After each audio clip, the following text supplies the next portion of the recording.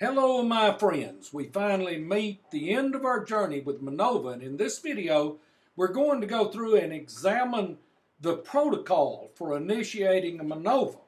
Now when we conducted our MANOVA using SPSS, we proceeded as follows. We checked the dependent variables for normality, we obtained a correlation matrix for our dependent variables, we conducted the MANOVA and evaluated all the assumptions and obtained effect size and power for the MANOVA. Now the issue becomes, how are we going to report this? Well, when you do your reporting, one of the first things you want to do is you want to report on the mean, the standard deviation, and the number.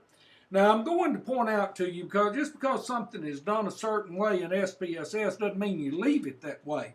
You would never leave group 1, 2, and 3. You would put public, for-profit, not-for-profit in place of 1, 2, and 3. You want to look at your decimals out here. You probably want your means to 1 decimal and these to 2, and your numbers. You can make that a lot cleaner. But you know, here you obviously have the percent of women, your total, and the means for each group, the percent of black enrollment and mean for each group, and the percent of Hispanic enrollment and mean for each group. Some of these descriptives are indeed very, very interesting.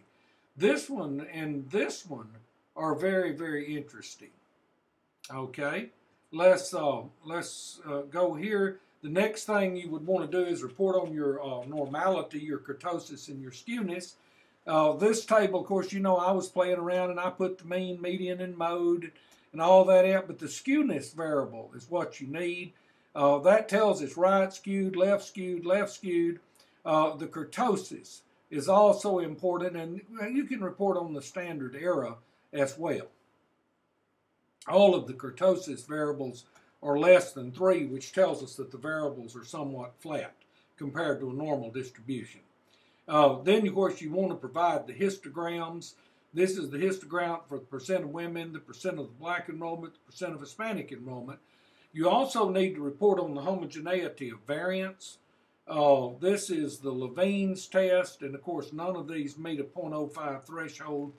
And then the box is test of equality of covariance, and again we're significant there. You never put 0.000. You would always do less than 0.001. Then you report on your correlations. Here we have the correlations of each variable to the other, so you can look at that and you can report on that. You conduct the MANOVA, and of course here I have it in 2 pieces. This is the first half where we have significance, and then it is continued where we have the partial eta squared and all of those other issues that are in there. Conduct the post hoc analysis as needed. This is the post hoc table. You need it because the significance of the study, the differences are significant by group. We generally report on the Wilks lambda, and the Wilks lambda shows us that we have a very significant differences in the data set, so you would report on the post hoc analysis. If it had not been significant, then the post hoc analysis would have been meaningless. We need also to discuss the effect size and the power if significance is found in our corrected model.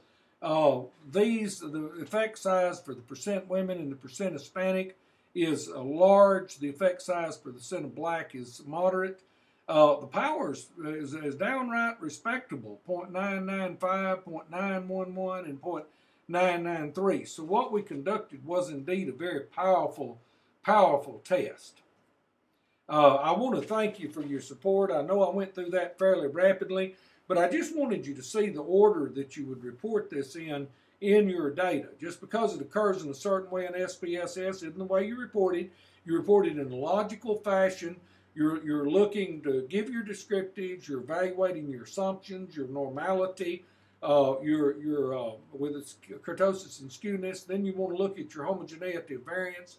Then you want to come in and do the MANOVA. If you have significance, report on the post hoc results, and look then at the power, the effect size and power. Again, I want to thank you very much for your support. It's been very enjoyable going through MANOVA with you.